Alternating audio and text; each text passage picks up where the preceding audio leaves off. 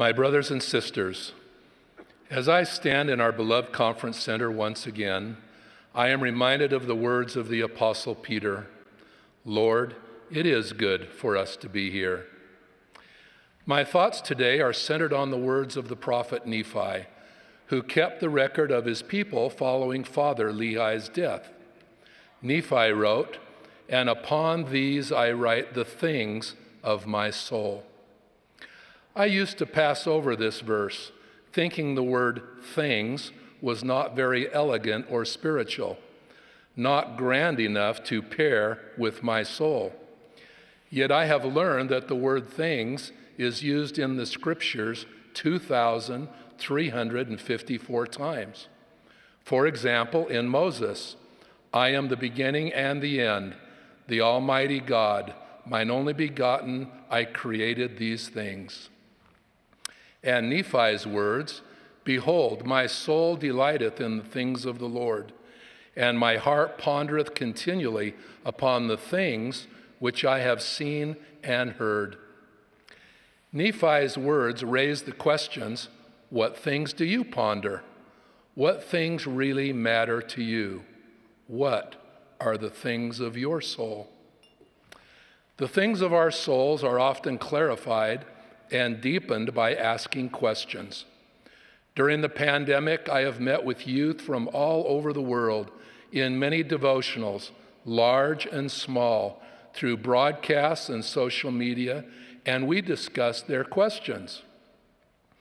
14-year-old Joseph Smith had a question deep in his soul, and he took it to the Lord. President Russell M. Nelson has emphasized, "Take your questions to the Lord and to other faithful sources. Study with the desire to believe rather than with the hope that you can find a flaw in the fabric of a prophet's life or a discrepancy in the scriptures. Stop increasing your doubts by rehearsing them with doubters. Allow the Lord to lead you on your journey of spiritual discovery." Youth often ask me what I believe and why I believe. I remember visiting virtually with one young woman in her home. I asked if it was the first time an apostle had been in her home. She quickly smiled and responded, "Yes." Her question for me was good. What are the most important things I should know? I answered with the things of my soul, the things that prepare me to hear promptings, that lift my sights beyond the ways of the world, that give purpose to my work in the gospel and to my very life. May I share with you some of the things of my soul? These things apply to all who seek to be true disciples of Jesus Christ. 10 would be a good round number. Today I am giving you 7 with the hope that you will complete 8, 9, and 10 from your own experiences. First, love God the Father and Jesus Christ, our Savior. Jesus decreed the first great commandment, "Thou shalt love the Lord thy God with all thy heart, and with all thy soul, and with all thy mind." President Nelson declared his devotion to God, our eternal Father, and to his Son, Jesus Christ, when he was called to lead the Lord's church, saying, quote, "I know them, love them, and pledge to serve them, and you, with every remaining breath of my life," end quote. So first, love the Father and the Son. Second, love thy neighbor. That is not just a good idea, it's the second great commandment. Your neighbors are your spouse and family, ward members, work colleagues, roommates, those not of our faith, those needing a helping hand, and frankly, everyone. The essence of love thy neighbor is voiced in the hymn, "Love One Another." President Nelson reminds us, when we love God with all our hearts, he turns our hearts to the well-being of others. Third, love yourself. This is where many struggle. Isn't it curious that loving ourselves seems to come less easily than loving others? Yet the Lord has said, "Love thy neighbor as thyself." He values the divinity within us, and so must we. When we are heavy laden with mistakes, heartaches, feelings of inadequacy, disappointment, anger, or sin, the power of the Savior's atonement is by divine design one of the things that lifts the soul. Fourth, keep the commandments. The Lord has made it clear, if ye love me, keep my commandments. Strive each day to be and do a little better and to press forward in righteousness. Fifth, always be worthy to attend the temple. I call it being recommended to the Lord. Whether you have access to a temple or not, being worthy of a current temple recommend keeps you firmly focused on the things that matter, the covenant path. Sixth, be joyful and cheerful. Be of good cheer and do not fear, the Lord has said. Why? How? When challenges face us at every turn? Because of the promise made by Jesus Christ. I, the Lord, am with you and will stand by you. President Nelson describes the restored gospel as a message of joy, and he explains, the Lord we feel with joy has little to do with the circumstances of our lives and everything to do with the focus of our lives. Seventh, follow God's living prophet. This may be seventh on my list of things, but it is at the top of my mind in terms of its importance today. We have a prophet of God on the earth today. Never discount what that means for you. Remember the young woman I mentioned at the beginning? She wanted to know what things mattered most. Follow the living prophet, I said then, and I emphasize again today. We are distinguished as a church to be led by prophets, seers, and revelators, called of God for this time. I promise that as you listen and follow their counsel, you will never be led astray. Never.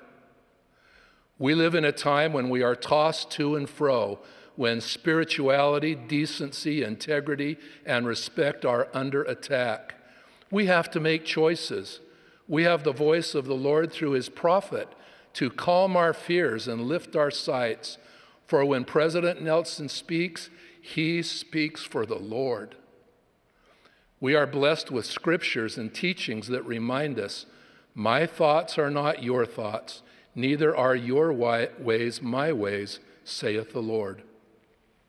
So it was with Naaman, a great military leader in Syria, yet a leper, who was told that the prophet Elisha could heal him. Elisha sent his messenger to tell Naaman to wash in the river Jordan 7 times and he would be clean. Naaman scoffed. Certainly there was a mightier river than the Jordan, and why send a servant when he expected Elisha the prophet to personally heal him?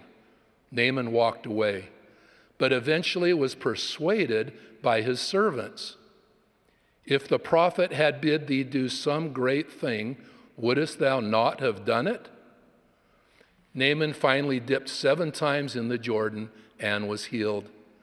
The account of Naaman reminds us of the risk of picking and choosing the parts of prophetic counsel that fit our thinking, expectation, or today's norms.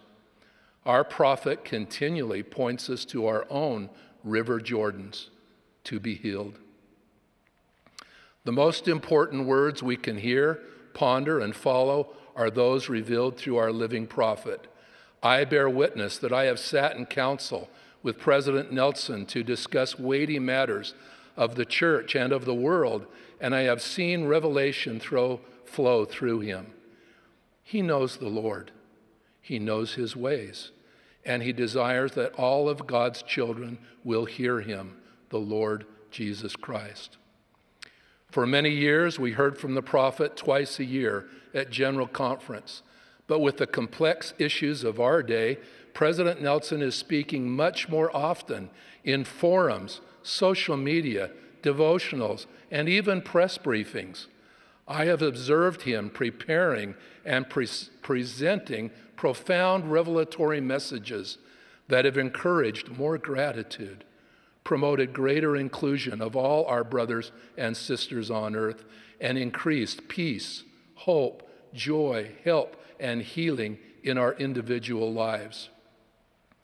President Nelson is a gifted communicator, but more importantly, he is a prophet of God. That is staggering when you think about it, but it is critical to realize that his clear direction will shield us from all the deceit, craftiness, and secular ways gaining momentum in the world today. The prophetic mantle is all about revelation. The restoration of the fullness of the gospel of Jesus Christ, a bicentennial proclamation to the world, given in the April 2020 General Conference, emphasizes that the Lord is directing this work. In this proclamation, the First Presidency and Quorum of the 12 Apostles state, quote, "We gladly declare that the promised restoration goes forward through continuing revelation. The earth will never again be the same, as God will gather together in one all things in Christ." All things in Christ, and the things of my soul are what this church, this gospel, and this people are all about. I close with an invitation for each of you to consider the 7 things of my soul I have shared today. Love God the Father and Jesus Christ our Savior. Love your neighbor. Love yourself. Keep the commandments. Always be worthy of a temple recommend. Be joyful and cheerful, and follow God's living prophet. I invite you to identify your own 8, 9, and 10. Consider ways you might share your heartfelt things with others and encourage them to pray, ponder, and seek the Lord's guidance. The things of my soul are as precious to me as yours are to you. These things strengthen our service in the church and in all areas of life. They commit us to Jesus Christ. They remind us of our covenants, and they help us feel secure in the arms of the Lord. I testify that he desires that our souls shall never hunger nor thirst, but shall be filled with his love as we seek to become his true disciples, to be one with him as he is with the Father. In the name of Jesus Christ, amen.